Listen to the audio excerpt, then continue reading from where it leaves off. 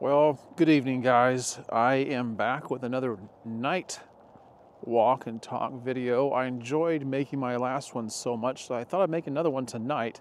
I was going to wait till tomorrow morning to make another video, and I probably still will make one then, but I had something I thought I'd share with you since I was going to go out and take a walk anyway. Yes, this is dark, but it is very dark out here, and thanks to this nice camera, it's actually picking up quite a bit of light with its 1-inch sensor. I'm using the Pocket 3 camera, and something I'm really enjoying right now. And if you're interested in picking up a camera like this for yourself, I'll leave a link for it down below. They're a little pricey, but you know, if you like making videos and documenting things or just sharing parts of your life with family or friends or people on social media, then this might be the thing for you. It's really fun. It's a lot of fun. I had the Pocket 2 for several years, and I was just bursting at the seams waiting for this to come out. It finally did, and I'm thrilled with it. I will say though, last night, the video I made going around the lake, I thought I had my microphone on. Turns out that I did not have it linked up.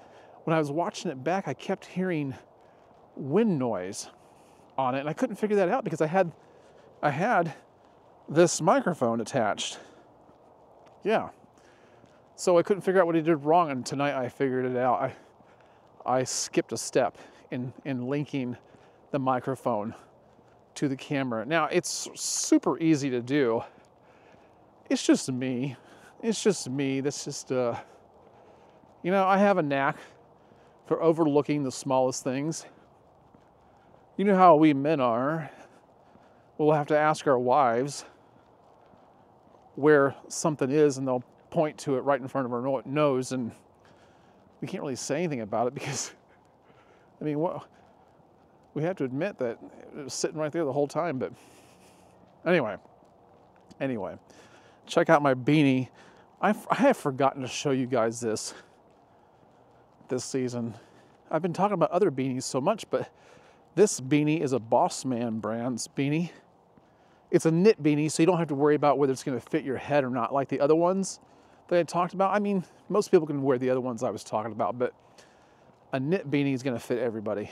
And Boss Man actually makes really good beard products. They make really good beard jelly, balms. They have combs, shirts, washes, everything. Their conditioners are really, really good. They're some of my favorite. But I'll put a link for Boss Man down below if you're interested in getting a beanie like this. And you can check out their beard products likewise. So I figured tonight I'd share a quote with you.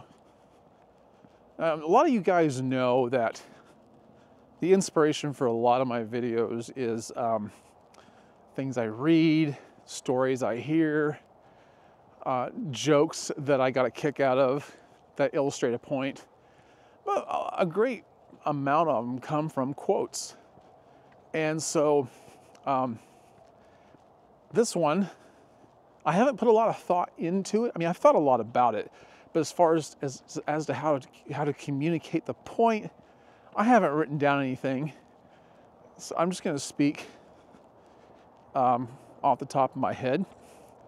Hopefully, it'll come out relatable, understandable, in some kind of sequence, but maybe not. I don't know. Anyway, here is the quote. And this is by Maurice Chevalier. He was a French singer and actor. I'd heard the name before, but I had to look it up. I don't know anything really about him other than that. But here's what he said. He said, "Many a man has fallen in love with a girl in a light so dim he would not have chosen a suit by it." Let me repeat that. Many a man has fallen in love with a girl in a light so dim he would not have chosen a suit by it. Well, anything I've seen I looked up a few clips of Maurice Chevalier. He looked like a very dapper gentleman. And he comes from an era where men dressed respectably. You know what I'm talking about, right? Decades and decades ago. And, you know, it wasn't uncommon for men to wear suits, hats. I've talked about that before when I've talked about hats. You know, if you see old pictures of people in the streets, men and women both wore hats, and women wore dresses and they looked like ladies, and men always wore some kind of a coat and a hat, no matter what kind of shape it was in, and they looked respectable. They looked like gentlemen. So you have to take that into account when you're hearing this quote. But he's talking about how a man falls in love with a girl in a dim light. And what I want to say about that tonight is here we are in 2024, and you may have love on the brain. I mean, I don't. I'm not searching for it. You know, but if I was a younger man and I wasn't attached to anybody, I would be. I know what it's like. I remember. I'm not so old I can't remember. But you have to be careful. If you're lonely, we tend to settle for people that if we were in our right mind, we would never think of linking up with.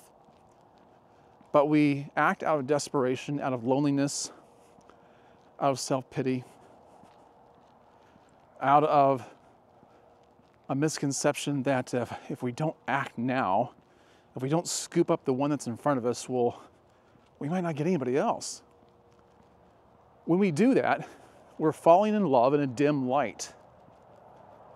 Yeah, I thought this quote was a very good illustration of how most people approach things. And we know it's true because I'd say most relationships seem like they don't last.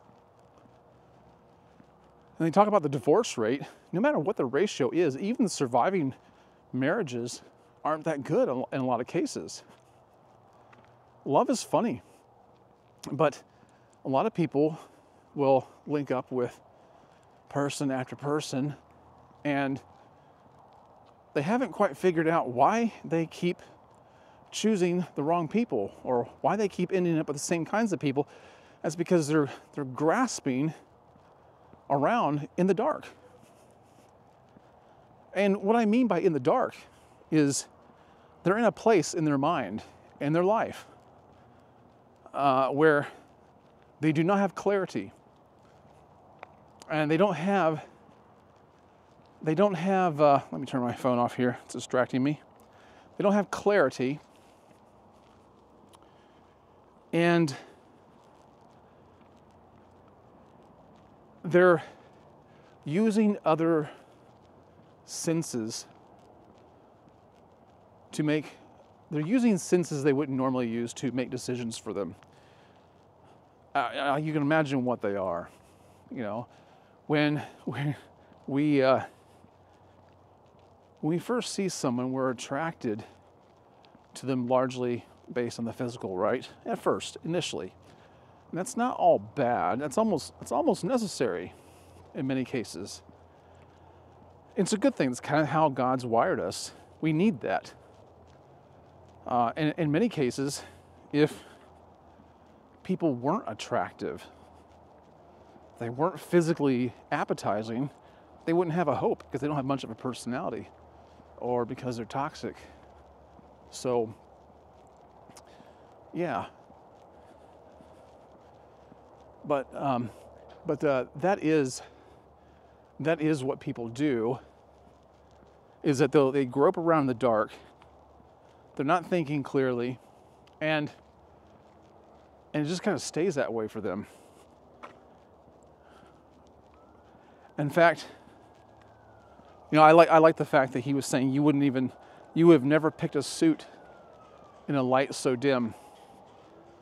When he's talking about wearing a suit, he's talking about putting on respectability, putting on dignity, walking around cloaked in self-respect.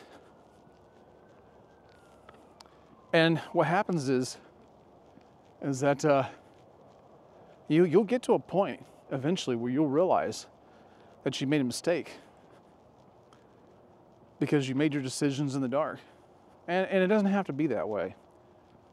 You don't have to act quickly. You don't have to act out of desperation. You don't have to make a decision right away. And this is what I tell my kids. I don't believe. See, I'm a Christian, so I believe what the Bible says. I believe what Jesus said about marriage and about sex, and I think sex is between a man and a woman in marriage. But I get that we also make a lot of mistakes, and I have too. I'm not perfect. I haven't followed that rule myself perfectly. Most of us haven't. But I tell my kids, so God gives us these directives to protect us. And once you get yourself involved physically with somebody, it's really hard to think clearly. Everything becomes muddy, and you're feeling around in the dark. It feels good. It feels great. But you no longer think clearly. And I'm not saying that you can't once you do. I'm just saying that it changes everything. And this is not a sermon about chastity. It doesn't matter where you're at, what stage of a relationship you're in. Get yourself out of the dark. Take a good look at yourself in the mirror and look at what you're wearing. I don't mean literally. Look at how you're dressed, what you're walking around in a sense of the word. If you can just imagine, if you can piece that together, I think that it'll make a difference to you. We're dressed up. We're dressed up in our own belief system. We're dressed up in our own decisions. We're dressed up in our mistakes also. But you can put on apparel that reflects clarity. You can put on apparel that reflects the ability to make good decisions, wisdom. And it shows. So, take a good look at yourself. This is about personal accountability. I didn't say take a good look at the other person.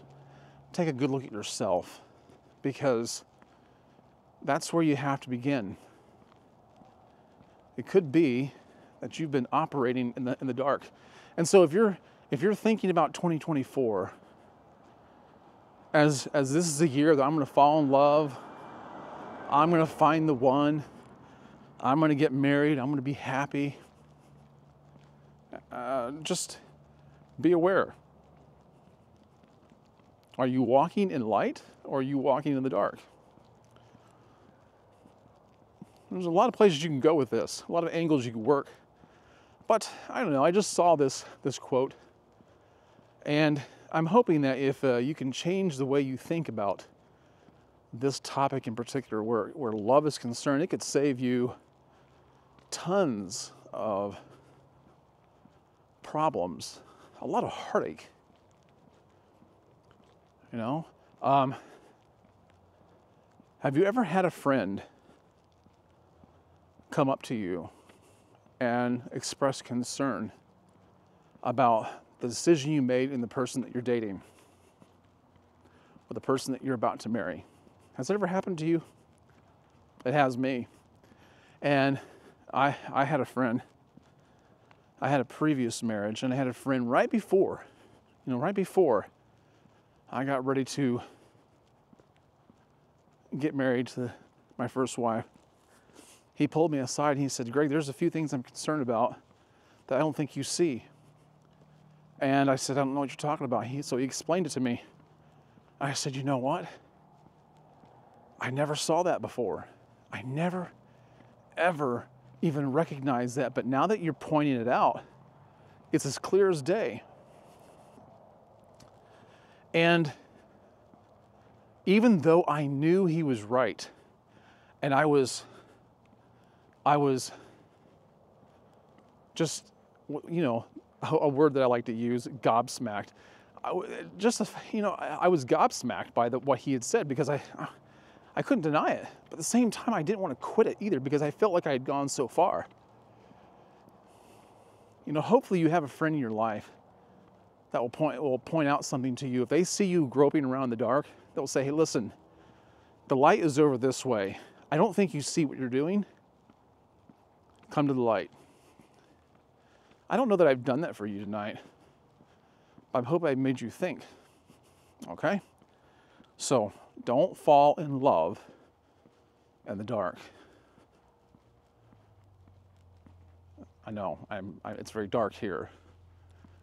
And I'm not falling in love with anybody while I'm out here. I don't know, if they see me, they might, but I'll let you know. Fat chance of that happening. I mean, I think my chances have dwindled quite a bit. And I don't think my wife would be too happy with that. I don't know, maybe she would. Take me off her hands, but no, but anyway, so yeah, take a good look at yourself. Pay attention to the red flags, and listen to your friends if they try to bring things to your attention. They mean well, trying to bring you out of the darkness. Okay, I think I've said enough. I don't want to talk it to death, but I hope it's hit home. All right, guys, thanks for watching. Make sure you see the description below. And comment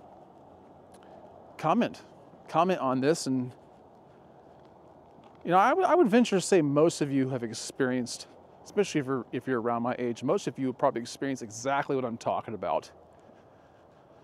So leave your comments down below and like the video. All right, guys, I'm gonna let you go.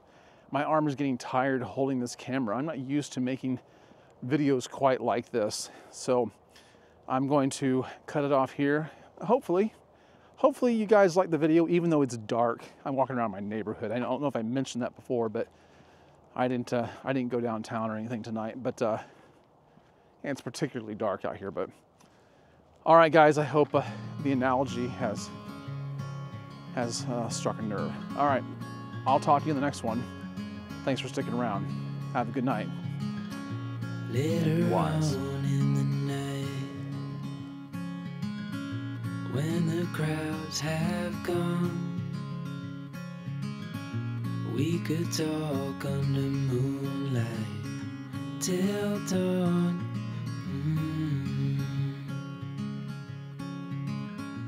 We could stay.